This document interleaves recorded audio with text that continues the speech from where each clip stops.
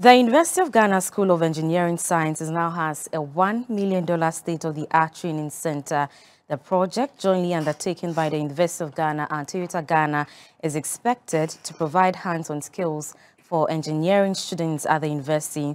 Inaugurating the facility in Accra, the Minister for Education, Dr. Yaw Osei Adutwum, emphasized the importance of STEM education in the country's development agenda.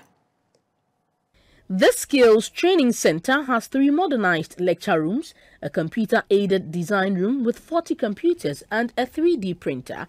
The facility also has space for training workshop with automobile simulators, spare parts shop, vehicle delivery center, test rigs, alternators and vehicle hydraulic lifts. Under the agreement, Toyota Ghana will provide engineering equipment worth $2 million over a period of 10 years, as well as $100,000 scholarships for brilliant but needy students. Mr. Koji Yanaka is the managing director of Toyota Ghana.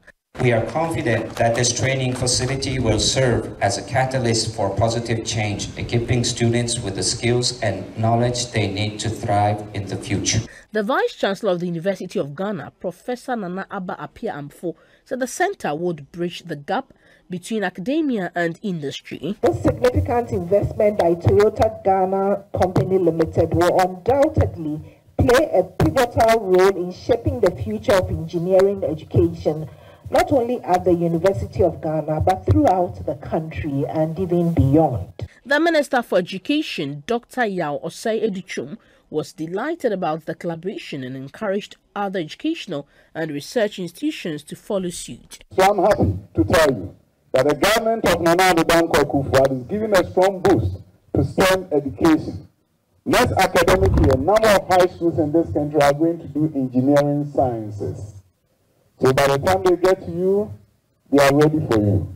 Toyota Ghana also provided the university with a 30-seater coaster bus for transportation of students.